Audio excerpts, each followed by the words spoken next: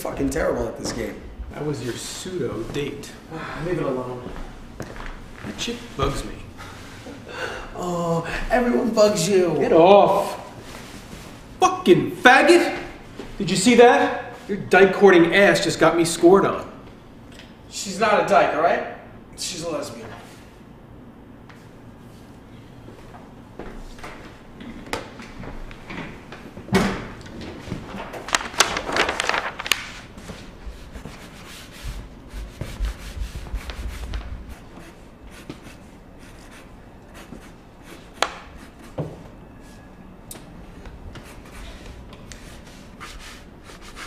What the fuck is going on here? Starting a new page. Not with this shit. What the fuck is going on with you and that girl? She's just a friend. She's programming you. Beg your pardon. She's programming me. Yeah. And apparently you don't even realize it. What does it matter if I refer to her as a dyke? Or if I call the whalers a bunch of faggots in the privacy of my own office, far from the sensitive ears of the rest of the world? Well, it's passive-aggressive gay bashing. I mean, I know you're not prejudiced in the heart. You should just pick another way to express your anger. That's all I'm saying.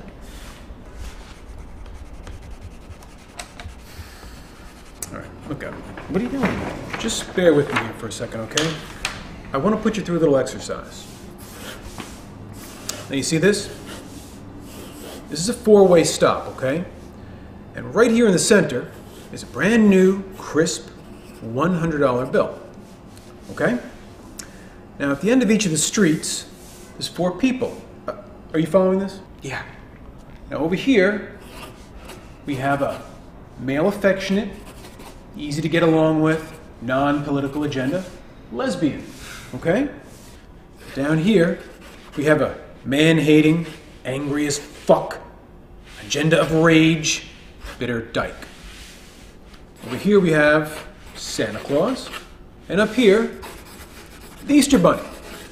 Now, who's gonna get to the $100 bill first? What's this even prove? No, I'm serious about this. This is a serious exercise. It's like an SAT question. Who's gonna get to the $100 bill first? The male-friendly lesbian, the man-hating dyke, Santa Claus, or the Easter Bunny? The man-hating dyke. Good. Why? I don't know. Because the other three are figments of your fucking imagination! I can't deal with this shit right now.